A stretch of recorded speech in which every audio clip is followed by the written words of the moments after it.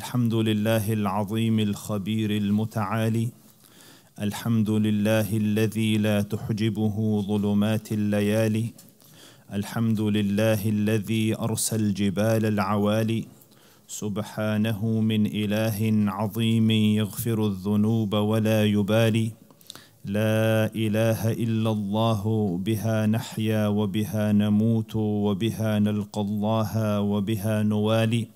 وأشهد أن عظيمنا وقدوتنا ومولانا قرة عين محمد ابن عبد الله عبده ورسوله وصفيه من خلقه وخليله، أرسله كافة للناس بشيرا ونذيرا وداعيا إلى الله بإذنه وسراجا منيرا، فبلغ الرسالة وأدى الأمانة ونصح الأمة، فكشف الله به الغمة وجاهد في الله حق جهاده حتى أتاه اليقين. فصلوات ربي وسلامه عليك يا سيدي يا رسول الله وبعد. Dear ones, I will speak until I see that you're bored, in which case I will stop and then go to my next commitment. I pray that's okay. Is there anyone in rush to go somewhere after this? Okay. So inshallah ta'ala. The Prophet sallallahu alaihi wasallam, of the signs of prophethood was the prophecies that the Prophet sallallahu alaihi wasallam made. Of the prophecies he made, a segment is prophecies of the end of time, meaning signs, alamat, that when these things happen, note that the hour is nigh, the hour is near. Why? For a few reasons. Probably the most prominent of the reasons is so that the akhirah, the life to come, is always at the forefront of the Muslim's head. So anytime you become ghafil, you forget and you go into the affairs of the dunya, and a sign comes, you go, oh, akhirah.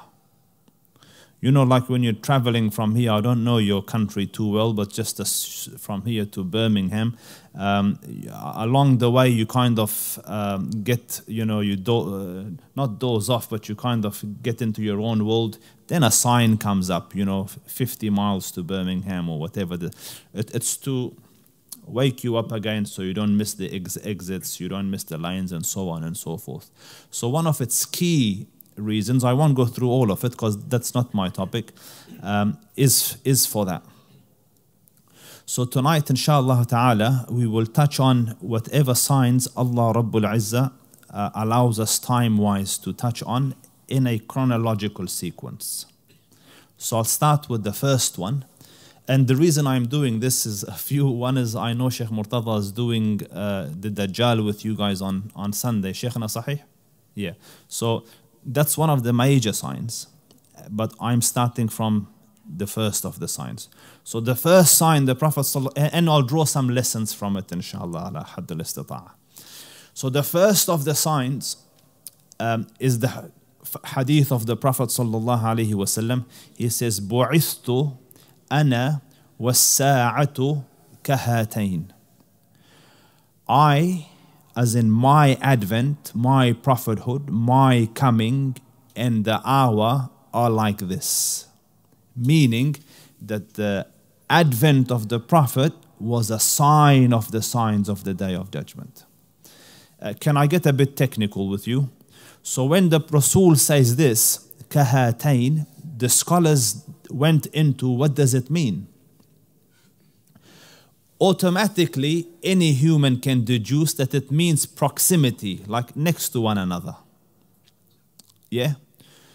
And you would be right to ask, but Ustaz, 14.5 centuries ago, he said like this, and 14.5 centuries have passed, and what this?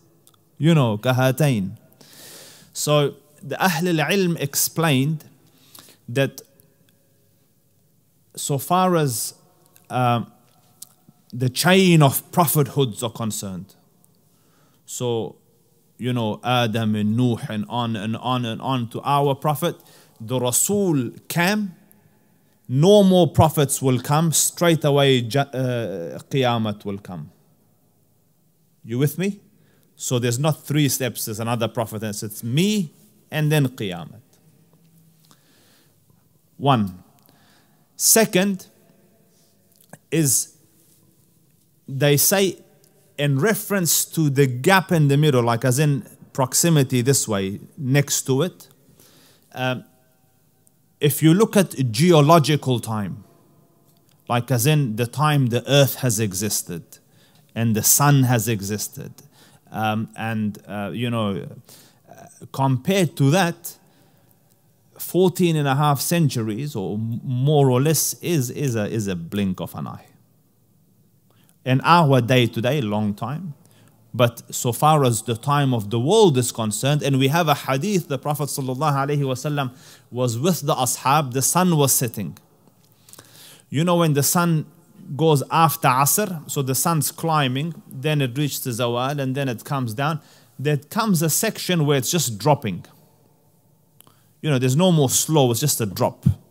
So this after Asr, before Maghrib, you know, so around, the sun is there.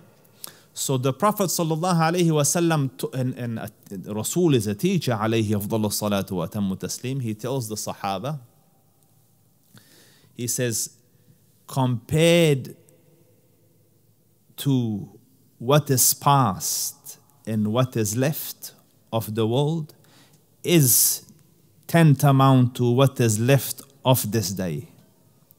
As in most of it done. So if they say the sun is 4.5 billion years old, most of it's done, the last drop is left. So a tafsir is this. The other is, the scholars say, because you need to understand that your heritage, your deen, comes from a lot of thought and analysis. So if the Rasul did this, people sat and said, hold on, what did he mean? You know, and for most of us up to this date, you said this, okay, it means close. But the Ahl al-Ilm sat and then they said, no, he meant this gap. Not, are you guys following me? So he meant this gap, as in between this finger and this finger, with different intents, showing magnitude, size of event, meaning me, then the big event Qiyamah. You understand?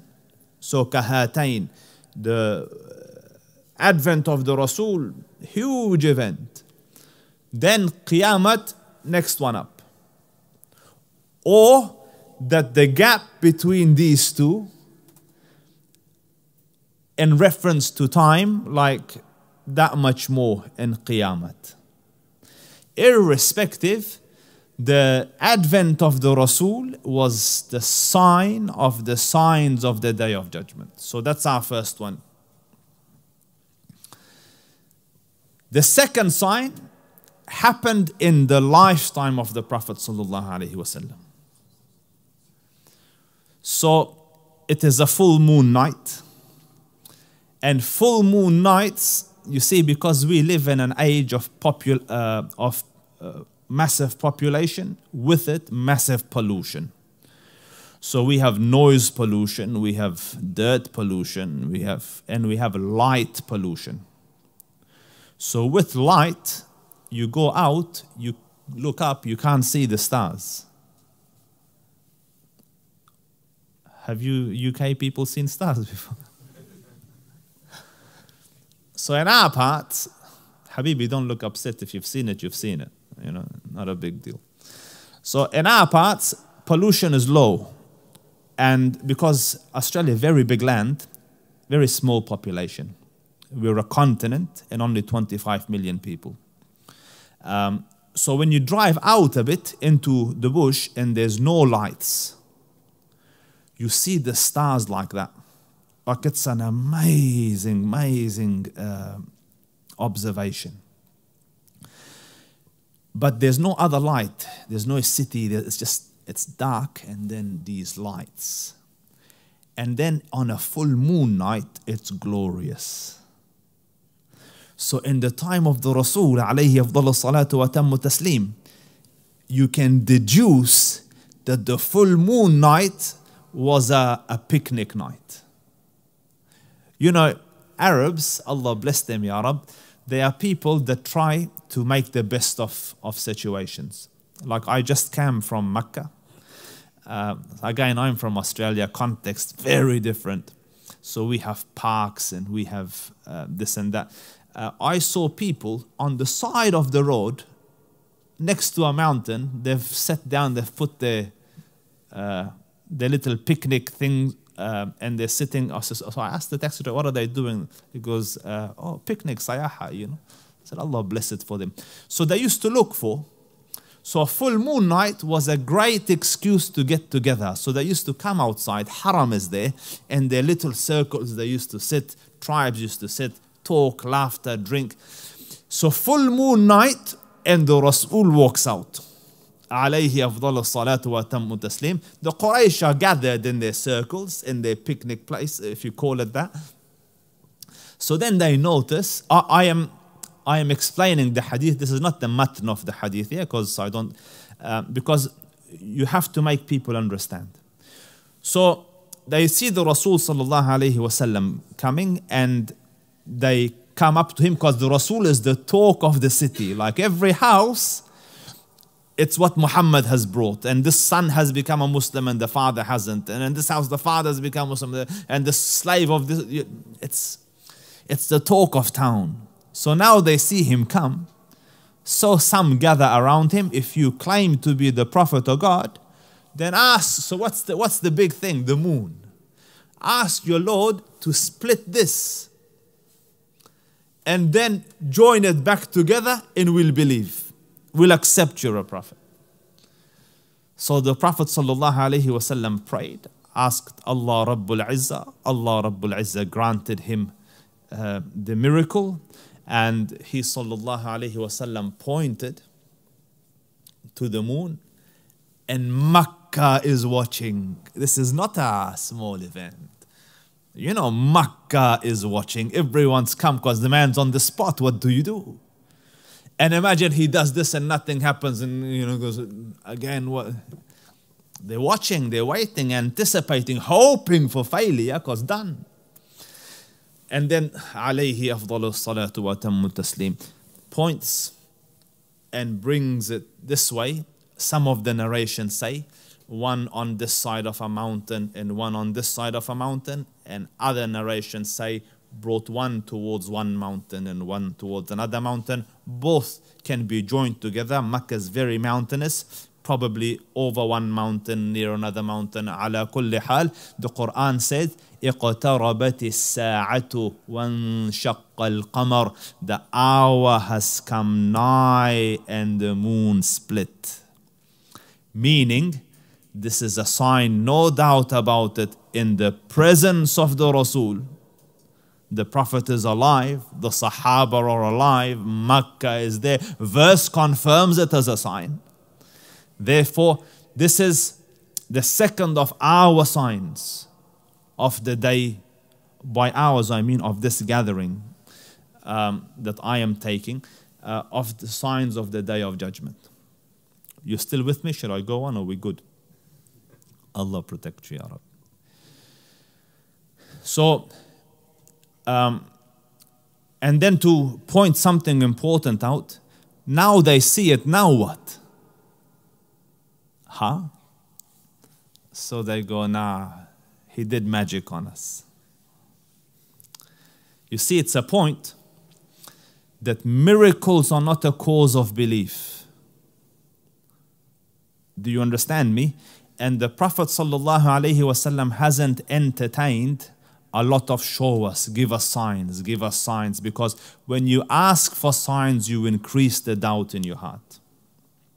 Because they saw, but they didn't believe. Iman requires that you get a certain degree of evidence, then you make the leap of faith that you believe in everything unseen. You with me?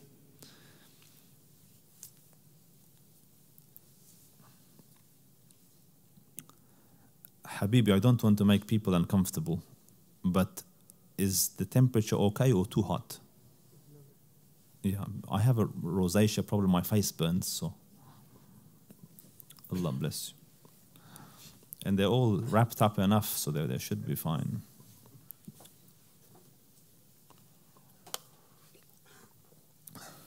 Allah honor you, Ya Rab.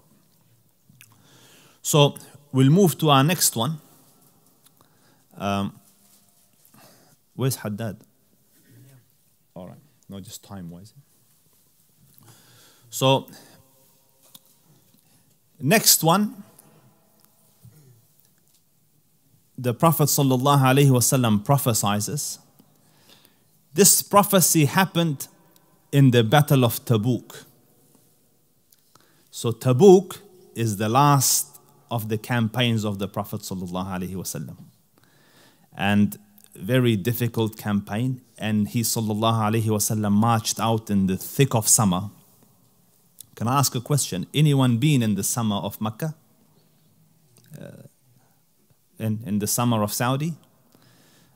Different, separate ball game. Separate ball game. I was in Umrah in summer, and I wanted to kiss the stone, the Hajar al-Aswad. So there were some people in it, near it at Fajr time, so I figured, khalas, I'll come at Zuhr, no one will be here.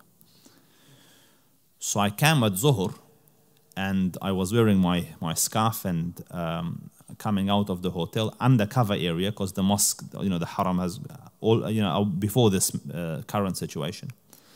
And as I got out from under the cover, because I wanted to go and kiss the stone, and like as though someone's got a hairdryer on high in front of your face, So I took 3 steps, then ran back. I said, no, I'll come back at Asr for this. Hot. You guys won't appreciate it because heat doesn't come to London, so gentle relatively for you, but the desert, hot. So thick of the heat, he sallallahu alayhi wasallam marched all the way to the precipice of Bilad al-Sham, and then waited there and then came back. This campaign is called Tabuk. So Auf ibn Malik says that I came to the Prophet sallallahu alaihi wasallam في غزوة تبوك وهو في قبة من أدم. I came to him in the campaign of Tabuk, and he was in a tent made of leather. So Auf ibn Malik came in one of the narrations, he says, can I come in? So the Rasul said, come in. So then Auf said, all of me? So the Rasul said, all of you. And this delicate little moment shows the relationship of the Rasul with the companions. When Auf says, all of me, it's a joke. In the middle of all the difficulty, with the Rasul of Allah, but they had this relationship and proximity and joy and happiness that he says this, so he came. And then the Rasul, remember, where's the campaign? You have to engage with me, dear ones. Where's the campaign? Tabuk. So in Tabuk, the Rasul makes the following prophecy. He says, "U'dud sittan bayna yaday as-sa'a." Count, watch, look out for these 6 things between now and the hour. As in, I'm giving you 6 signs, ya Auf. And amazing that he gives it in Tabuk, because the signs, all of it, link around Tabuk. You see, when you want someone to memorize something, remember something, you link it to something. Successful memory techniques. So you link this name with this place, or you link this with that. So the Prophet ﷺ mentioned Tabuk. Like in Tabuk, mentioned this, and predominantly it will unfold in the same area. So the first of the signs, he said, Mawti, my death. So his advent is a sign. His death is a sign of the signs of the Day of Judgment. And the Prophet ﷺ passed away on the 11th year after Hijrah, on the 12th of Rabi'ul Awwal. On the 12th of Rabi'ul Awwal. So, and the hardest, saddest moment in human history, let alone Islamic history, is the demise of the Rasul. Alayhi afdalu salatu wa tammu taslim. Me and you, in our days, we hear about it. It touches the hearts. They actually saw the Prophet, and then they had to bury him.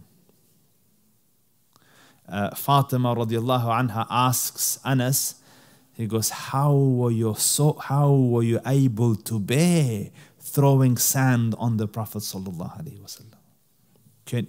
أطابت أنفسكم أن تحثوا التراب على رسول الله. So he said, our soul hearts couldn't bear it, but the amr of the Rasul had to be obeyed. So, hard moment. And the Sahaba were bewildered to the point that they couldn't accept. So you know the famous story, Umar ibn al-Khattab came out with his sword. Whoever says that the Prophet ﷺ has died, I will cut off his head. You munafiqs, the Prophet hasn't died. The Prophet went as Musa went, and he will come back, because the heart can't accept. And other Sahaba fell to the ground, and hard point. And how do you recover? Think about it. The leader, the institutor, the founder, the legislator, the commander, the strategist, the link between heaven and earth has gone.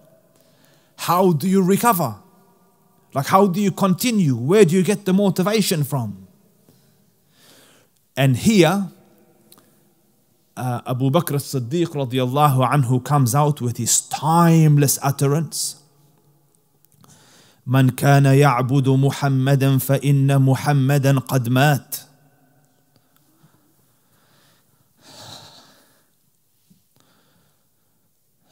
ومن كان يعبد الله فإن الله حي لا يموت. And whoever worshipped Muhammad, Muhammad has died. And whoever worshipped Allah, then Allah Rabbul Izzah is eternal and doesn't die. And then he recites, وَمَا مُحَمَّدٌ إِلَّا رَسُولٌ قَدْ خَلَتْ مِنْ قَبْلِهِ الرُّسُلُ أَفَإِنْ مَاتَ أَوْ قُتِلَ انقَلَبْتُمْ عَلَىٰ أَعْقَابِكُمْ وَمَنْ يَنْقَلِبْ عَلَىٰ عَقِبَيْهِ فَلَنْ يَضُرُّ اللَّهَ شَيْئًا. Muhammad was not but a prophet. Prophets have died before him. If he were to have died or is no more, then would you turn on your heels and leave the mission and leave the deen?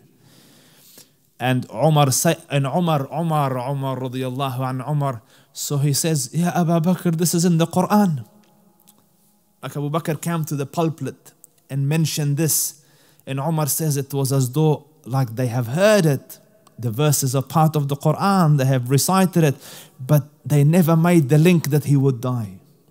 You know, so they kept it so far buried, and no, he will, you understand me?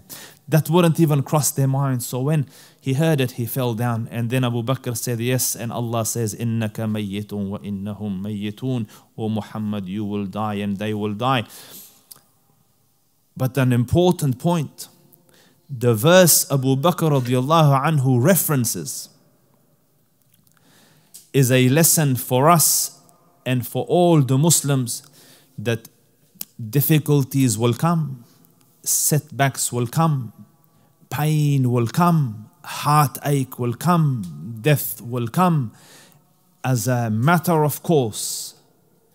But none of those should ever affect or deter or hold back the da'wah. Remember, dear ones. So from it we learn that we are a people who live for a mission. So make yourselves and your families people that live for the mission that the Prophet ﷺ lived for. Because notice, whilst he was alive, the deen was in the Jazeera. The deen was in the Jazeera. After his death, within a short few decades, it reached Granada in Spain on one side and New Delhi in India on the other. How did it reach? Because lots of movements, lots of religions, lots of ideas came and went into the dustbins of history because the followers didn't take the mission up. But as he fell, as the Prophet passed away, straight away Abu Bakr commands the Jaysh of Osama radiallahu anhu, go complete your mission. Because mission-focused people, they lived for a purpose. Live for a purpose, dear ones. All other stuff has no meaning. Like Wallahi al-Azim, they are doing so much to make the world about money. You know, wear a Rolex watch, drive a Bugatti. You understand? Look posh. Ask the person, like if he's honest to himself, after putting on that fancy watch, what changed? Heart, same heart. Sadness, same sadness. Problem, same problem. Weather, same weather. You went and nothing wrong, Habibi, if you have it, Allah bless it. I don't want a person with Rolex here saying, you know, Ustaz, what did you do? Point. They're trying to make us live for material things, which does nothing.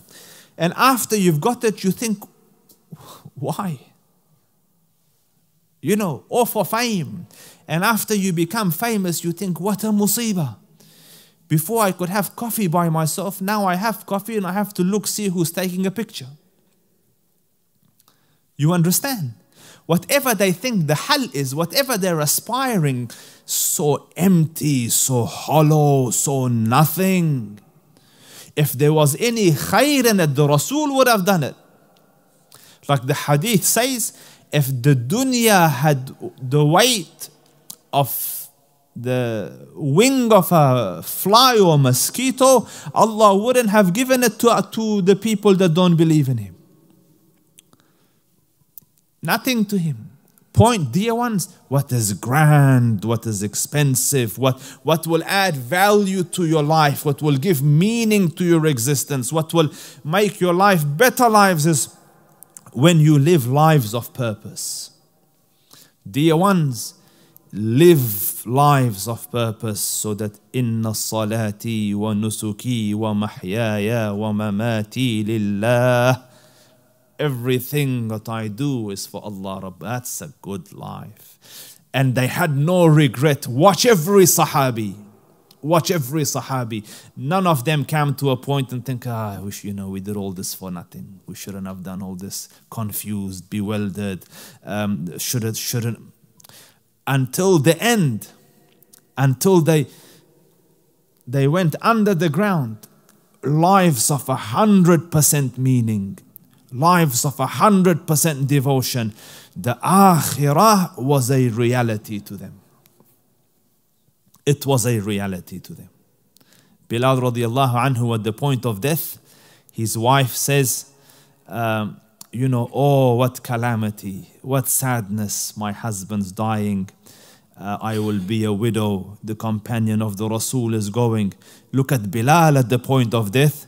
He says, غدا نلقى الأحبة محمدا وصحبه. Tomorrow, just tomorrow, we will be with the Prophet sallallahu, with the beloved, the Prophet and the companions. Alhamdulillah that this part finished. I'm going to the real one. You know, do you see? Clarity till the end, conviction to the end, devotion till the end, purpose to the end, life to the end. And go watch others die. Go watch others die, watch the confusion, watch the eyes moving from side to side, watch the fear, watch the anxiety, watch the gripping onto the world that they built whole hospitals to keep them here. And with hospitals and, special units and everything, Allah Rabbul Izzah calls and you go, and through the same hospital you designed to keep you here. Through that Allah takes you. You go and and monarchs go to the real monarch, because the real world is just the world that Allah Rabbul Izzah has for us on the other side. This one is a fleeting moment, fleeting moment. Focus, dear ones, on the next one. Don't sell that one for this one. What a calamity. What a calamity if you sell the akhirah for dunya. So, mawti, my death, as in the death of the Rasul sallallahu alayhi wasallam. Then he says, ثُمَّ فَتْحُ بَيْتِ الْمَقْدِسِ. Then the conquest of Baytul Maqdis, of Jerusalem. And notice, where was the Prophet when he made the prophecy? Tabuk. Tabuk is near to Jerusalem. Same, Bilad al-Sham. And on the way. And the miracle of the hadith is not only that the Prophet ﷺ establish the 6 things. He could have said, Mawti wa fathu bayt al-Maqdis, but he said, Mawti, thumma fathu bayt al-Maqdis. Thumma, in Arabic, meaning some time will pass and then this. Wa, it could be this or that. You don't know which one came first or second. Thumma, this, then this. So if the prophecy was reversed, it would be nullified. Like if the order were to be changed, it is not a miracle. It can't be a prophetic statement. But the Prophet ﷺ, not only did he say these things will happen, which happen, but also the order in which these things will happen. ثُمَّ فَتْحُ بَيْتِ الْمَقْدِسِ. So as he ﷺ prophesied, he ﷺ died in the 11th year after Hijrah. And in the Khilafat of Umar ibn al-Khattab radiyallahu anhu, Allah Rabbul Izzah opened Baytul Maqdis. And you know the famous story of Baytul Maqdis. The archbishop of the city refused to surrender the keys of the city and the cathedral except to the Khalifa, Amir al-Mu'mineen, Aba Hafsin, Umar ibn al-Khattab radiyallahu anhu. So they sent news, the generals, they sent news to Medina that, Ya Amir al-Mu'mineen, they say, come here and receive the keys of surrender. So, what would go down in history as a extraordinary moment, the Khalifa, who is taking over one of the main cities of the Roman Empire, is gonna make the trek from Medina to Baytul Maqdis on a camel with a single servant through the desert. And they would take turns. Sometimes the servant's riding, radiyallahu anka ya Umar. He's holding the ropes, the reins, walking in front of the camel. Sometimes Umar's on the camel, the servant is walking. And like this, they make the journey. And when they reach the precipice of the city, outside the city, the servant is wise enough to know that, listen, yeah, Amir al-Mu'mineen, we're going in, people are waiting, protocol demands that at least you ride. You know, you didn't bring an entourage, khalas, you know, you didn't bring, but here, the camel is there, I am here, I'll get on the floor. So Umar said, no, there is enough honor in the deen for both of us. So Allah, and then the famous statement, نحن قوم أعزنا الله بدينه فمهما طلبنا العزة في غير ما أعزنا الله به أذلنا الله. We are a people that Allah honored through His deen. So, and if we choose or seek honor in something other than the deen, Allah will humiliate us. So Allah honored him through time and space, so that today, in end of 2022, in this city of London, Wahaj comes to tell you the story of one that did this 14.5 centuries ago, because Allah honored him through time and space, because for him he opted for the honor of Islam as sufficient. And sufficient honor it is. Everyone else that came with pomp and ceremony and you know, beating drums, went into the dustbins of history, you will not even know their names. And yet Allah elevated Umar so that even today, in this part of the world, Umar is being mentioned. So Umar came radiyallahu anhu wa ardah. So dear ones, remember this. Be confident, unapologetic Muslims. I'm very particular with my words. Confident, unapologetic Muslims. I don't need you to be arrogant. I don't need you to be rude. I don't need you to be harsh. I don't need you to be cold. I need you to be confident, unapologetic. This is who we are, Habibi. You know, my beard's like this. I pray 5 times a day. I do this and I do this. This is it. This is us. Do you understand? We are confident in our heritage, confident in our faith, confident in our Lord, confident in our religion, confident in ourselves, confident in our belief in our Lord. Walillahi alhamdu wal minna. So listen.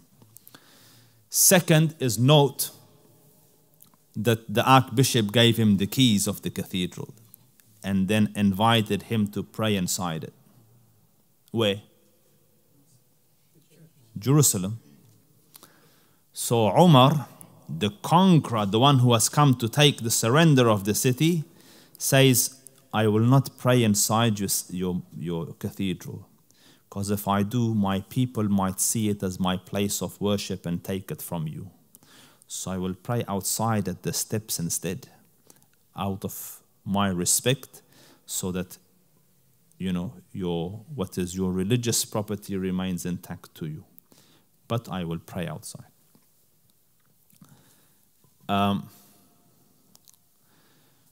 So Islam, when it was at its peak and at its mightiest, was benevolent, was gracious, was accepting, was tolerant.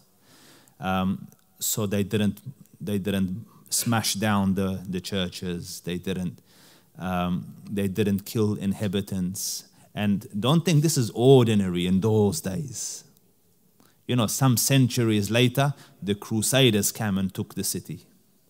And you read the chronicles of history. They wrote to His Holiness that our horses up to their knees walk in the blood of Muslims and Jews. I'm not, like, I want to contrast paradigms, that this is what we are about. And for some strange reason, for this, they have managed to create the image of this. You know, Allah bless and protect, Ya Rab. So, another lesson to remember. How am I doing? 5 minutes. Another lesson. If you get tired and you need to go, just quietly say salam and just walk out. I'll continue. So, second lesson to learn is that be gracious in every matter of life. Be gracious. The difficulty will pass, be gracious. The good will pass, be gracious. If you have won, be gracious. If you have lost, be gracious. In your family, be gracious. Paying your debt, be gracious. Even in divorce, be gracious. بدليل قال تعالى ولا تنسوا الفضل بينكم. Don't forget grace amidst yourselves. Like even at that difficult time, be amicable. Be bigger than life. Don't be petty. Petty is a sign of weakness, and it's a sign of low values. Hold yourself up high, even though they'll fling dirt and they'll do this and they'll hurt. Bear it. Allah Rabbul Izzah watches and knows what will happen. Next sign, the Prophet sallallahu alaihi wasallam. So after Fathu Bayt al-Maqdis, he said, ثُمَّ الْمَوَتَانِ. Then an extensive death. موتان صيغة المبالغة كقوله تعالى حيوان. Not as in the animal, حيوان as in long life, eternal life, as in reference to the akhirah. So then extensive death. And يأخذ فيكم كقعاص الغنم. It will take from you as disease takes from livestock, as disease takes from sheep. You know, when sheep get infected, some of the infections, liquid runs from its nose. And then pretty soon they, masakin, fall down and die. So the Arabs used to call this أنف المعزة. Anf, nose, mi'za, livestock as in goats or sheep. Anful mi'za. When the nose used to run. Does it sound similar to something? Influenza. Anful mi'za, influenza. Because similar. So the Rasul said it will take from you like disease takes from livestock, from sheep. So then, in the 18th year after Hijrah, so where was the hadith at? Tabuk. Umar ibn al-Khattab is traveling towards Sham in the 18th year. This is not after the conquest, this is not during the conquest of Palestine, after. He's traveling towards Palestine and he reaches the vicinity of Tabuk. Wallah, every aspect of it is a miracle. He reaches the vicinity of Tabuk.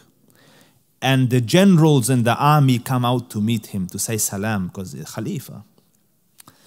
And when they come, news comes that a pandemic has started in Amwas or Amawas, a locality near Palestine. So then he thinks, what should I do?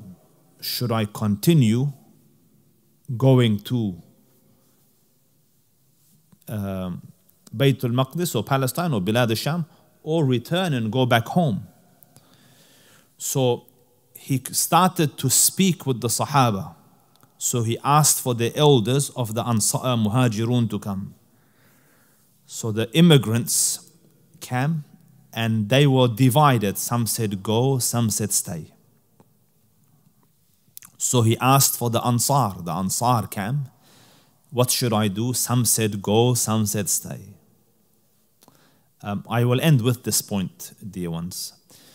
Then he asked for the leaders of the Quraysh to come, like as in the Meccans who are in Mecca. And they all said unanimously, go back.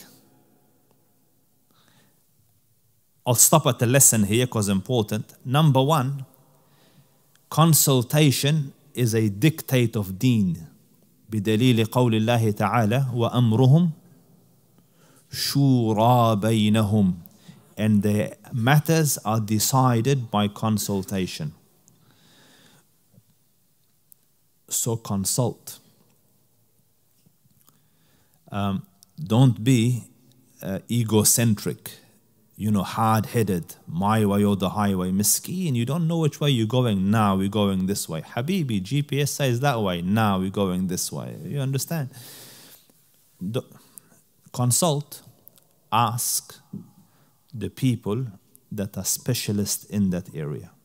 So you're starting a business, get someone to do a feasibility study for you.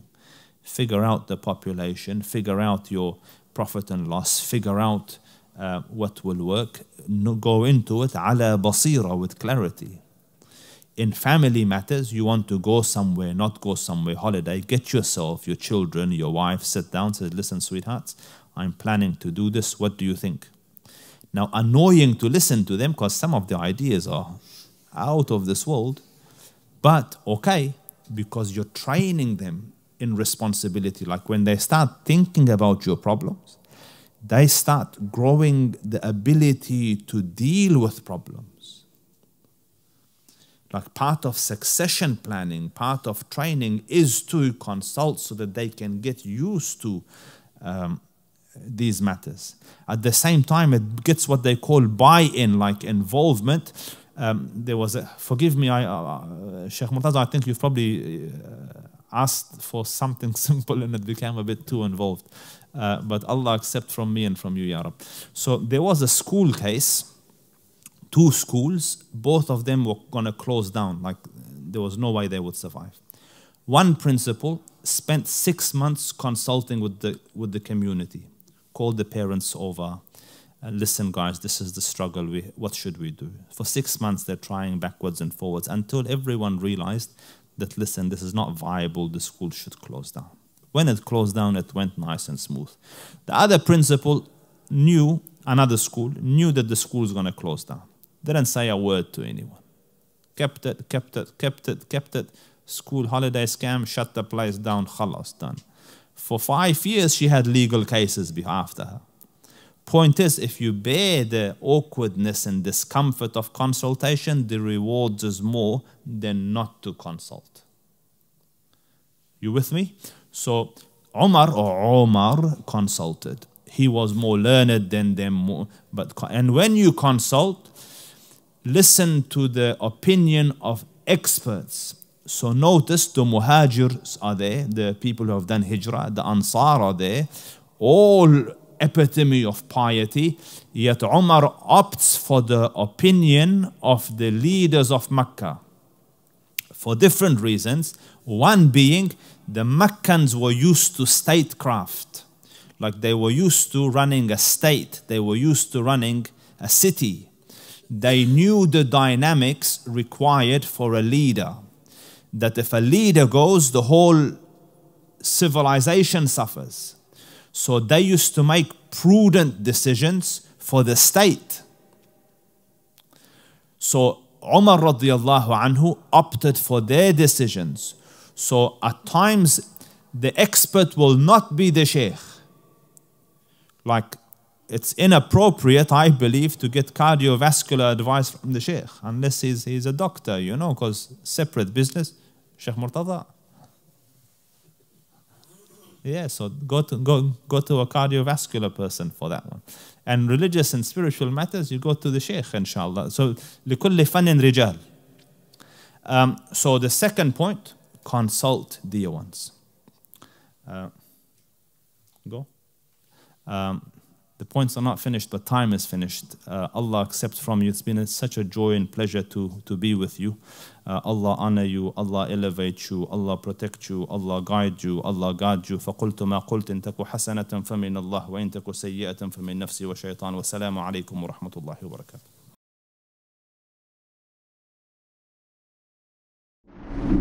Have you ever wished that there was a Muslim version of YouTube or Netflix? Well, we have created one. The One Islam TV app has no adverts and is safe to browse for your peace of mind. Watch hundreds of high-quality produced Islamic reminders, Quran videos, stories of the prophets, hot topic, debates, and so much more. 4 to 8 new videos are uploaded daily, inshallah. You can watch or listen to videos while your device is switched off. Watch videos on demand or download videos and watch offline. One Islam TV is 100% run and owned by Muslims, which means the small amount you pay for your subscription is a SADAQAH JARIYAH, continuous charity for you, as we use the funds raised to continue producing more beneficial videos and reminders, inshallah. The One Islam TV app is now available on Apple devices, Apple TV, Android devices, Android TV, Amazon Fire TV, and Roku, so you can watch on most devices and smart TVs. Download now for a free 7-day trial. May Allah reward you for supporting our work.